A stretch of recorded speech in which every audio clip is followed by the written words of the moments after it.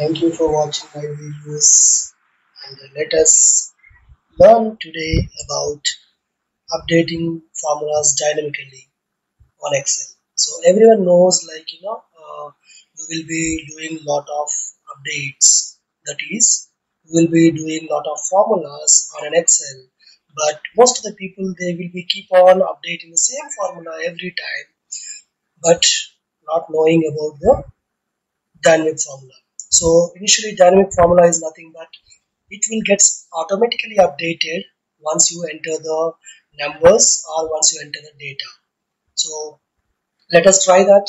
So if you look at the screen, I have a couple of numbers in front of me, that is with different subjects altogether. So let me try initially with the sum, that is my alt plus, which is the overall, and do a drag and drop autofilled, which we call it as. Next is average, then it is average of, then I'm selecting the entire over here, which I'm getting here. Okay.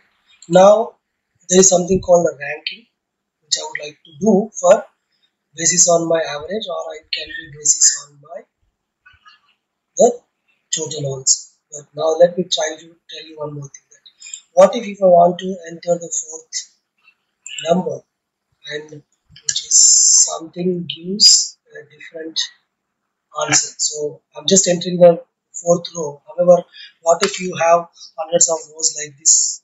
When you keep on just adding the rows, either the first thing which comes into our mind is doing a autofill or updating the numbers manually or the formula over here. So here to get my formula, either I do a drop down or again I do a sum of my numbers, right? So this is one of the tedious work which everyone would get to do that. So however, why can't we get rid of this? So for that we do one thing which is called the formulas dynamically updating it. So let us try that. So before we do that, what I would like to help you out is, if let me remove this particular cell above, okay, and select the entire data and press Ctrl T, which is called a create table. Or you can also do that using the help of insert, click on table and just click on OK. However, make sure that you have my tables as headers as selected, because my table has headers, as that is name, subjects, total, average, etc. Right? Now click on OK once you are done with that. Cool. So this is how you get this. So by default the design will be like this, or if you want you can select the design, click on the design, select the design whichever you would like to, and make it normal or plain or anything which you feel like. So now my table is ready. So let me enter the row, fourth row, which is 4. See, automatically once I update the 4, it shows my total as well as average. Now you give some name to this, which will automatically populate the total and average. Of course, you can also populate the rank once you enter the some kind of score into that. Let me see. Let me give you that hint also.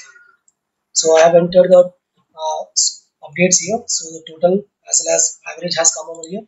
Let's try for the rank. So for the rank, I try for average. So is equal to rank. What I take the formula and average. Now I take the overall average as the ranking. There's a list, data list. Now I would like to need is the top average should be my priority. Okay, that is my descending order. So I keep as a 0 and hit enter. So now if you see the screen, my 101, which is the top one, has a 1, 100.8 is a 2, then 83.6 and 85.6, something like this. So you now you try to add some more data for this, something like that. Okay, now it will give you one more score for this also, like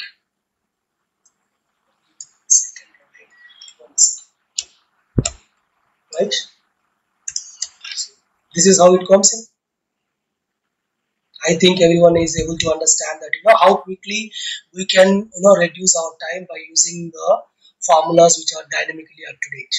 So everything is getting automatically updated. So no matter, so tomorrow, like if you have hundreds of pages of data, just you do a copy paste. Never change for anyone until you need a change because you are unique. Now I'm up all night. I'm picturing About an important function on updating these numbers as well as the text. So here, if you see, most of the cases we'll be failing to give a formula out on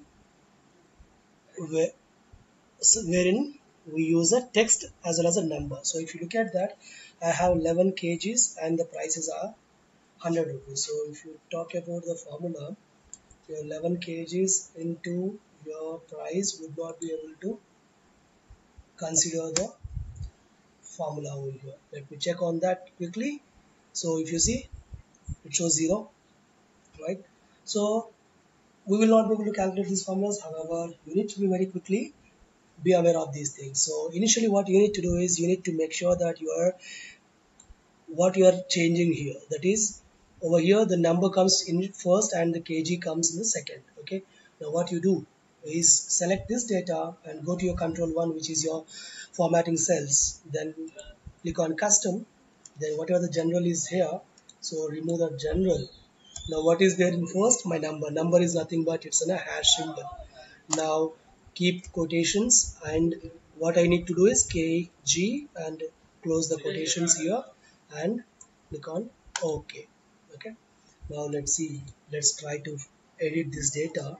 So if I keep 11 or 22, sorry. So here 11, here 10, 5, and okay, that's it. So now let me put a formula here is equal to 22 kgs into my 100 rupees, which is 2200. Do a drag and drop, you got the number. So now simultaneously when you would like to go with something like rupees, so here be cautious that your rupees has come in front and then your number at the next as a last, right? So select the data, go for format cells and a custom, click on general, remove the general.